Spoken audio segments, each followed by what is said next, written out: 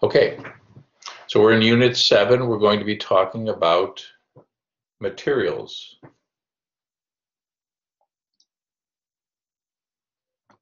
Construction materials, types, and uses. So what are our objectives? Identify a variety of basic materials used in construction. Identify the basic components of concrete. We'll talk about different types of masonry or masonry units, brick and block and mortar. We're going to look at wood, whether it's a hardwood or a softwood.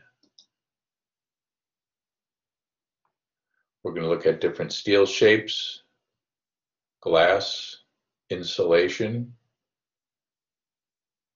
and we'll wrap up. It'll be Thursday before we get around to looking at symbols. Fundamentals of green building construction. I am actually going to tackle later in the semester. I did leave a slack week at the end of the semester for special topics, so green construction is certainly one of those special topics, so we'll talk about that in more detail, hopefully, at the end of the class. So that's our marching orders for today. So Division 31, earthwork, excuse me. So aggregates, sometimes referred to as gravel, right? We use gravel in many types of applications, in a support, backfill, to put around underground drainage pipes for fill, and as an ingredient in concrete.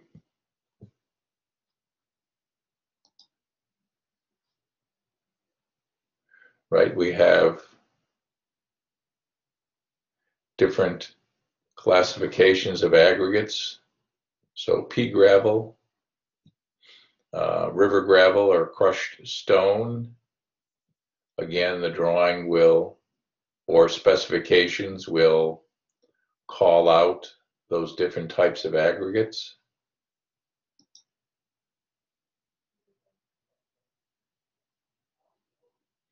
Right, so again, in this case, different symbols on the drawings show the different types of aggregate that will be applied in certain situations. And again, remember, if you're the contractor and it's your responsibility to build based on these drawings, remember you're looking at both the drawings and the specifications, because drawings and specifications put together are the construction documents that define what it is that you're to be building. Right, this is, sorry, some of these pictures come out a little fuzzy when you're cutting and pasting and clipping, but yeah, different types of aggregate, sand, pea gravel, gravel.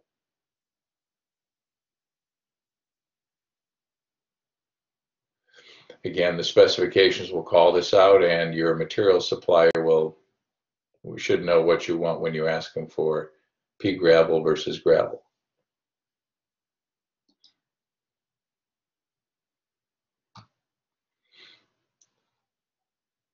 Right, again, another slide, different sizes and types of aggregates.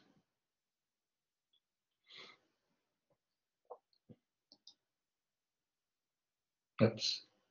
Sorry, this is coming out. I don't know why things come out sideways sometimes. I'll put these slides back up, but again, what I was trying to show here, this was a infill house under construction in my neighborhood a couple of years ago, and I walked by and took pictures every couple of days showing various stages of construction. What I was trying to show here, this is the foundation wall. You can see the lines of the formwork on the concrete foundation. But what I was trying to show here was the compacted gravel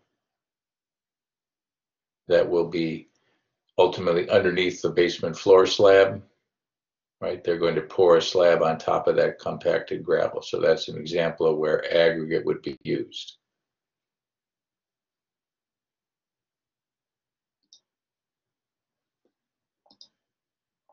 I do these as PDFs, and that's supposed to prevent mishaps like this, but it's obviously not foolproof. Okay, Division 3, again, I have this lecture organized, as does the textbook, by the different divisions of the CSI, or Construction Specification Institute, the divisions that work, that specifications are organized by. So concrete is a building material that's been around for a long time, right? Used by the Romans as early as 1,000 years BC. Concrete is a mixture of cement, sand, aggregates, and water. So as you see, we sometimes use the terms concrete and cement interchangeably, but they're really two different things. Cement is a component, one of the four major components of concrete. The hardening of concrete is caused by a chemical reaction between the cement and the water.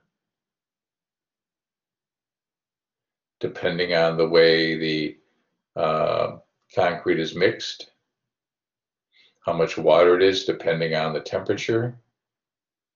You know, most mixtures will set up in, as it says here, 4 to 12 hours, right? So when you were a kid, if you saw them, you know, pouring a new sidewalk on your street, you might run out and put your initials into the sidewalk, but you only have a couple hours to do that before the concrete is set up enough that you can no longer carve your initials in there easily. As we shall see, it does not, the concrete doesn't come to full strength in 12 hours, but it is, you know, within a couple hours, it's probably set enough that you can't work it any longer. And concrete is typically held in place by forms. So concrete is a pourable, it's a plastic material. Plastic means it's flexible. So we have to create form work and then use that form work to hold the concrete in place while it is setting up.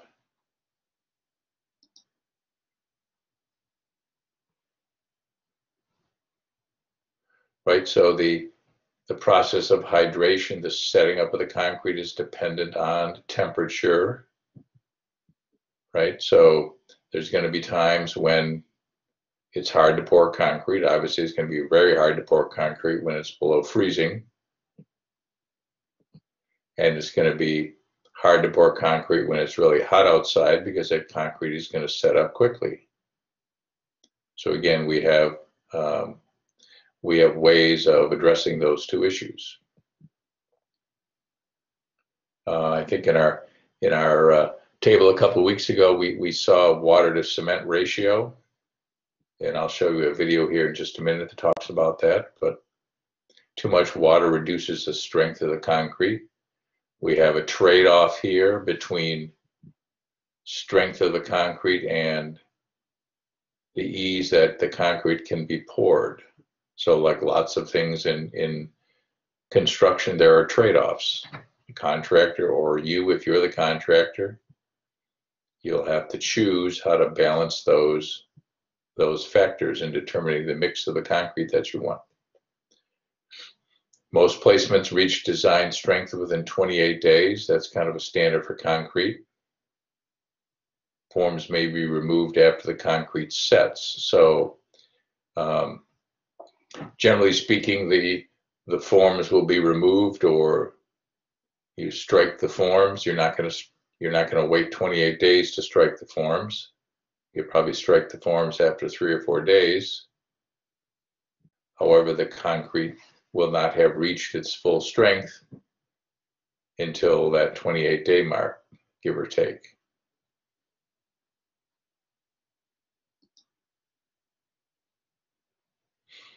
right? One thing, these little slides say green building, right? Ways that people in our business have found to reduce the environmental impacts of concrete. Is to put fly ash in there. Fly ash is a waste product that's produced when coal is burned in an electrical generating plant. Right, we can, in some cases, use that fly ash as one of the components of our concrete. So we are taking a waste product and putting it to good use. And I'm making a note here, because I remember seeing an article a couple of months ago about greener or more environmentally sound methods of concrete, and I'm gonna put that up on Blackboard for you guys to look at.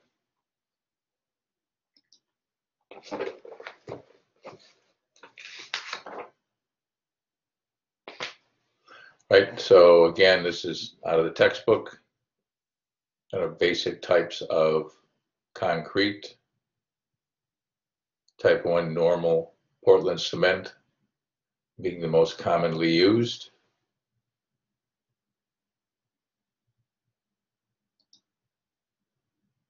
So where does cement come from, right? Remember that cement and concrete are not the same thing. Cement is made by quarrying or digging various things out of the ground, limestone, shale, silica,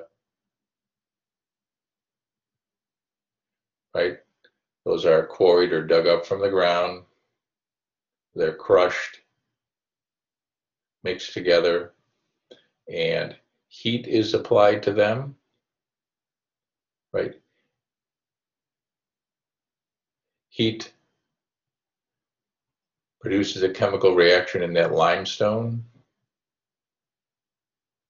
and then from there we grind it up and bag it into Portland cement. Again, cement production is we won't talk about it much in this class, but in my 110 class, ARC 110 class, we talk about carbon emissions and sources of carbon emissions. You know, cement production is a large source of carbon or CO2 emissions, right? CO2 emissions are driving global climate change. So production of cement is probably, if cement was a country, it's probably number 3 or number 4 in terms of greenhouse gases, CO2. However, you know, the flip side of that is that using cement to make concrete makes for durable, long-lasting buildings. So those two things need to be balanced.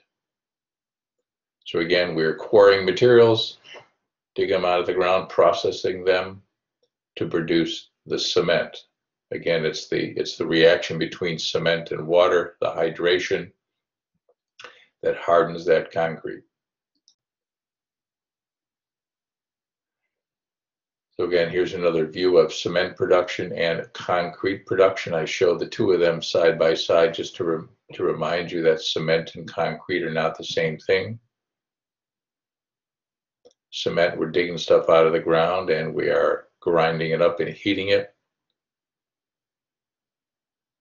And then concrete, again, is coming from our 4 basic components: cement, water, and sand and aggregate.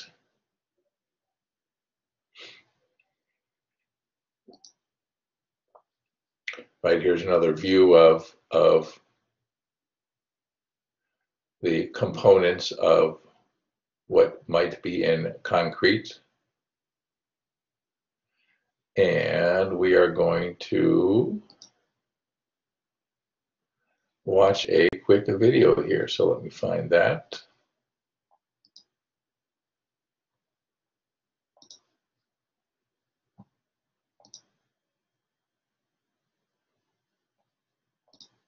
Sorry.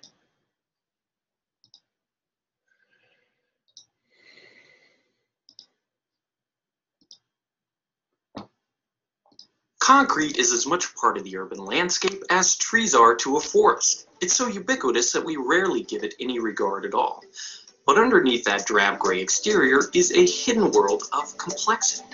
Hey, I'm Grady, and this is Practical Engineering. On today's episode, it's Concrete 101.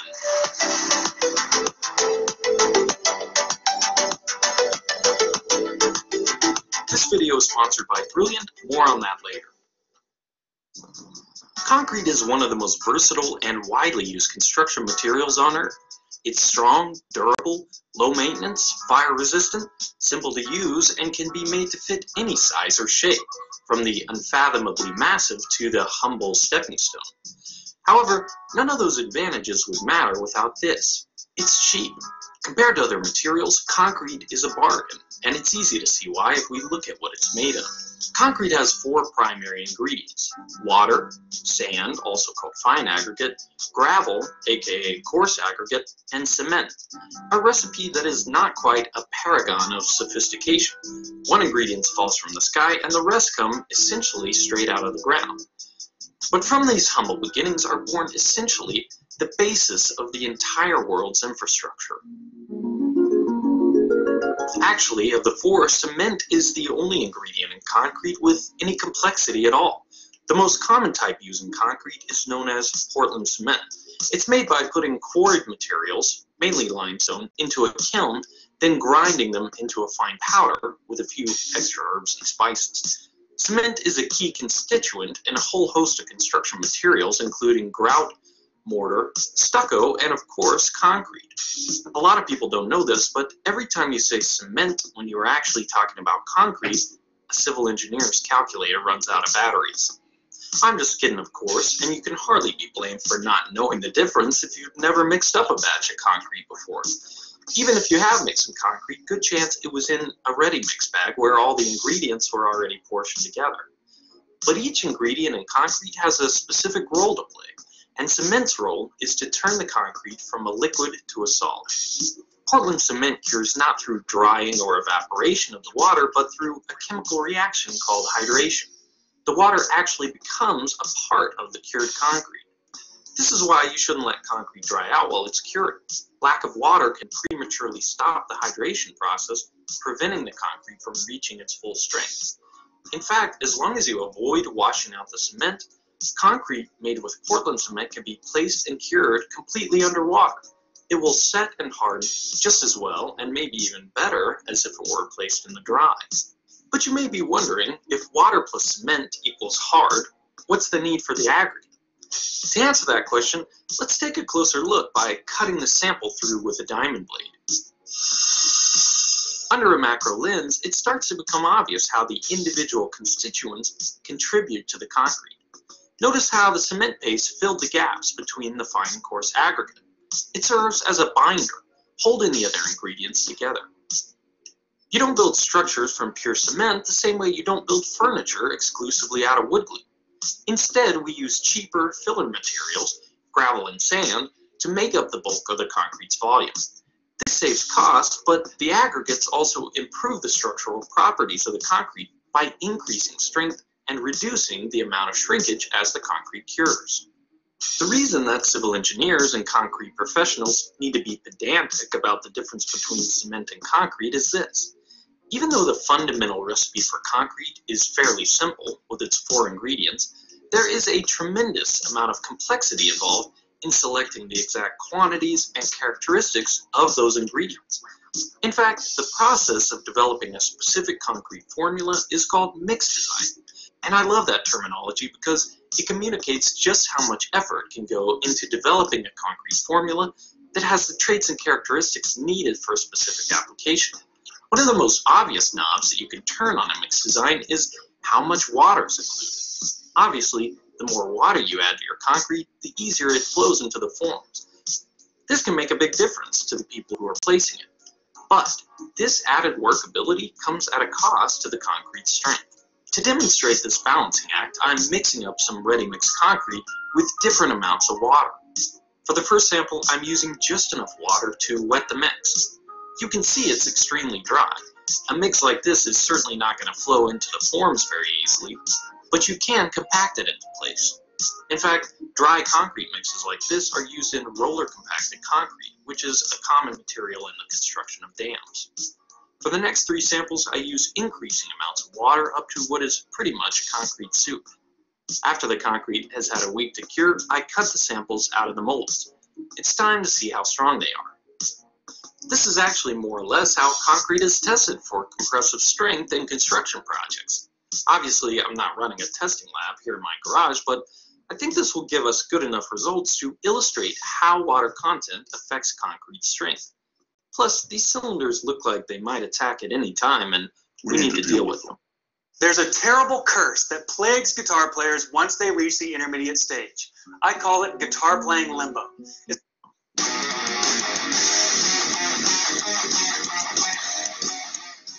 I made 3 cylinders of each mix, and I'll break each one, watching how much pressure the cylinder was applying at the moment of failure. And this experiment was too cool not to invite my neighbors over to help. We started with the samples that used the most water. It was no surprise that it took almost no pressure at all to break them, on average about 700 psi or 5 megapascals. You can see how crumbly the concrete is even after having a week to cure.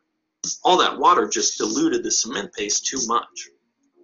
The next 2 samples used the range of water suggested on the pre-mixed concrete bag.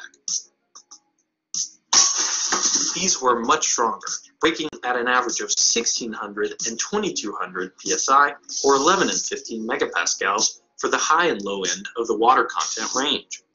And you can really see the difference in how the concrete breaks. Finally, we broke the samples with the least water added to the mix.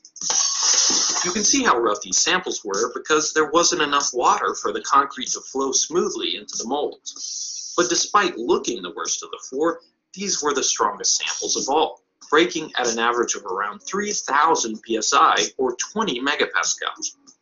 On this shot, you can even see the crack propagating through the cylinder before it fails. It just goes to show how important mix design can be to the properties of concrete. Even varying the water content by a small amount can have a major impact on the strength, not to mention the workability and even the finished appearance of the concrete. It's impossible to say just how much I'm scratching the surface here. There is so much complexity to the topic of concrete, partly because it has so many applications, from skyscrapers to canoes and everything in between. In fact, no matter where you are, you're rarely more than a few feet from concrete, a fact that is inexplicably a source of great comfort to me. But I took less than 10 minutes to describe what is literally the foundation of our modern society. So I'm dedicating at least the next few videos to dive deeper into the topic of concrete. The next video will be about its greatest weakness. If you've got questions about concrete, put them down below in the comments and maybe I can get them incorporated into the next videos. Thank you for watching, and let me know what you think. If you're watching my videos, you probably share my passion for understanding how things work and wanting to apply them. Okay, we will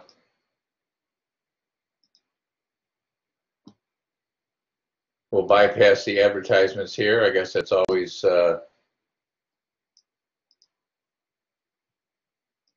what happens when you're doing stuff on YouTube or finding information on YouTube. Let me go back and see where I was.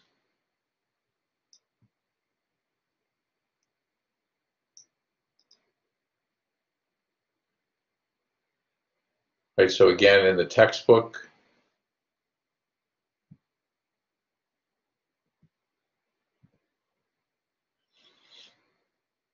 right, we've talked about the 4 basic components of concrete, right? Cement, water, sand, or fine aggregates, and gravel or coarse aggregates, right? There are going to be other things that we can put in there, add mixtures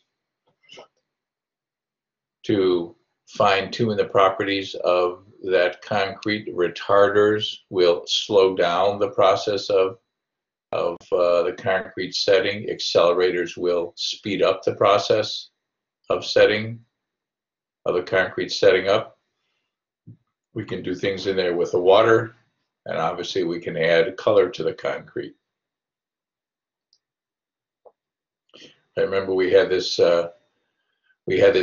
table a couple weeks ago in our activity on specifications, and some of you had questions about it, which I thought I answered, but right, in this case, in the specifications, it talked about these different mixes that are being applied in different parts of the building. Again, here's our strength at 28 days. I don't know why this one is 56 days. Right, the amount of Portland cement in the concrete mix. Now we know the difference between cement and concrete. And let me go to the next slide here where I explain some of that stuff a little bit more.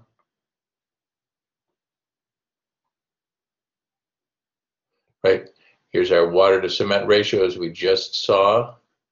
A lower ratio leads to higher strength and durability, but may make the mix difficult to work with and form, right?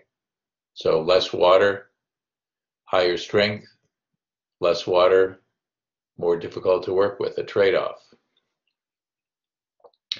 Chloride is an accelerator, right? An accelerator causes that concrete to set faster and reach its strength sooner. Right, air entrainment is something that used, again, that's a thing that's added to concrete as well.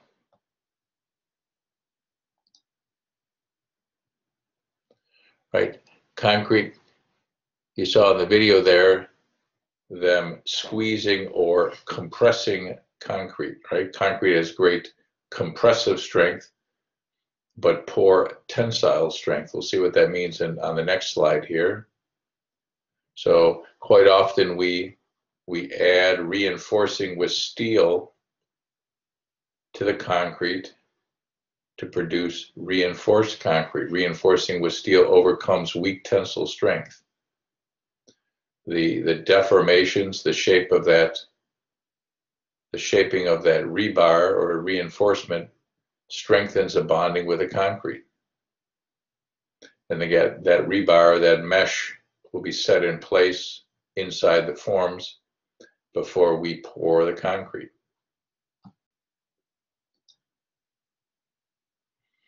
So just a reminder, right? Compression, concrete by, compression is squeezing something together. So concrete on its own does great with compressive forces. Tension is stretching something out. Again, concrete does very poorly with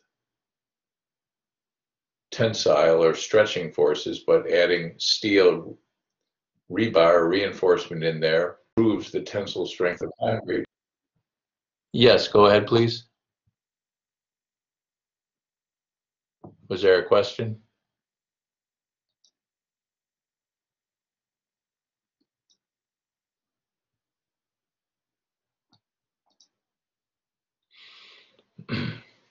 So adding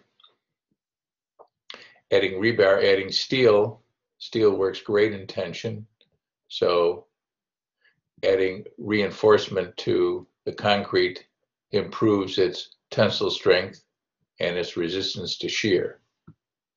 Shear would be side-to-side forces. Right, so again, reinforced concrete would be a combination of form work and steel reinforcement.